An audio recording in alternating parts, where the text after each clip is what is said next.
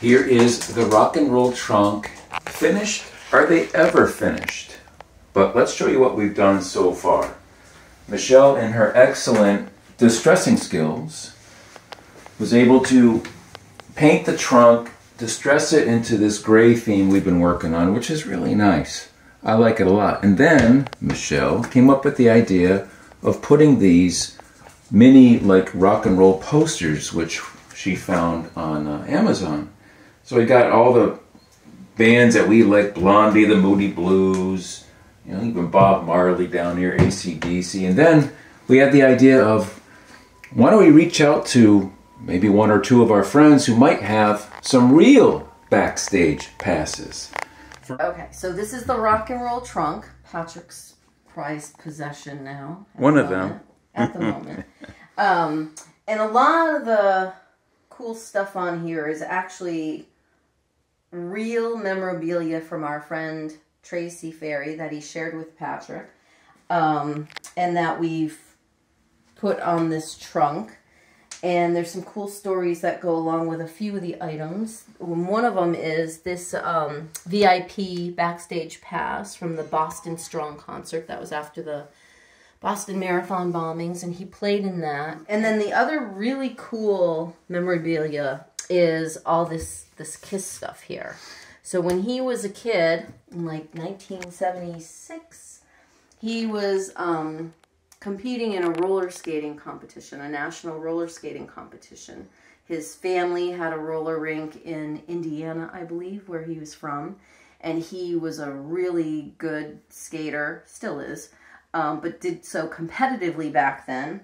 He and his mother were staying in a hotel in Fort Worth, Texas, I believe. And when he got there, some of his skating buddies said that the band Kiss was staying in the same hotel.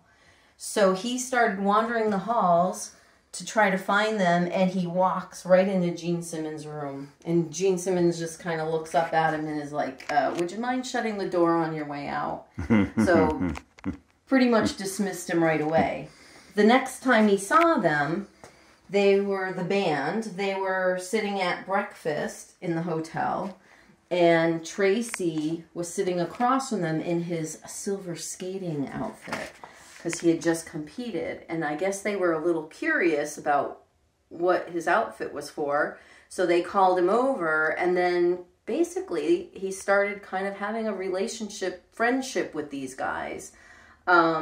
And he would bump into them periodically, like at the pool, and they didn't mind. Specifically, Gene Simmons was very kind to him and didn't even mind if he like popped over at his table while Gene Simmons was having lunch with his girlfriend or something.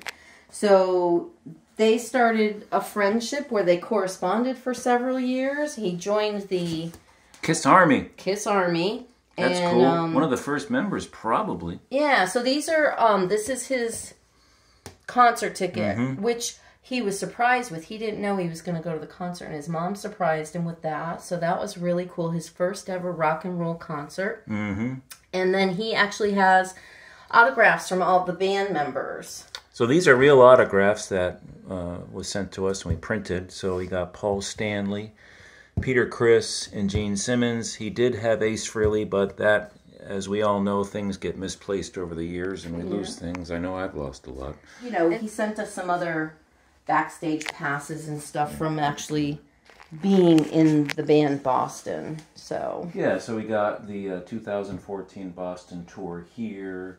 We have this is just another one he had from Boston, and they're kind of on the front too. Oh, the Rockman, Tom Scholz has created the Rockman. The sound of Boston comes from Tom because he's created all the equipment to make the sound, which is crazy. There's a Van Halen backstage pass here. There is a U2 Bono and the Edge played on Cape Cod. There's actually a video on YouTube. You can watch that. So the rock and roll trunk. Now you're a historian without the actual title. I don't think so. Yeah, I think so. No. So you're a great historian about history. Where does this trunk come from, and how did we get it? Okay. I don't know where it originally came from. Oh, the Army. Well, Yeah, but I don't know. Okay. So we ended up with it because my brother, Ted. Very frugal, Ted. Frugal Ted. My brother, Ted, gave us that trunk when we got married. So he filled that trunk with pantry items for us as part of like a wedding present. Okay. Because we just bought our house and... So June of 1987, we got the trunk. Somewhere around there. Filled May, with June. good stuff. Yep, and it was green. Green, solid green. Yeah. Army green. And then we used it like a coffee table and for storage because we had a tiny house. We might have had the original tiny I don't know house. about That's that. everyone talks about. You see on HGTV today. What was the square footage of our first house? I don't know, but it was 17 by 24. Yep. And then Patrick built an addition on that. It Double was the size of it. more than doubled because we built an addition. It was all post and beam. Mhm. Patrick did everything himself pretty much. And Yeah. it was, the addition was 17 by 34. Right. And then we had a spiral staircase also that you built that was all wooden. Yep. That Kinda went up unsafe. to your office or the third bedroom. It was not built to any kind of. No, it was horrible. Even a building code of the 1800s wouldn't have made that. It was, but it worked and it was awesome and it looked cool. Yeah. Yeah. Thank So anyway, we had that trunk you. There, in that house and we painted it. white with. It was all white. No, it was white. Right.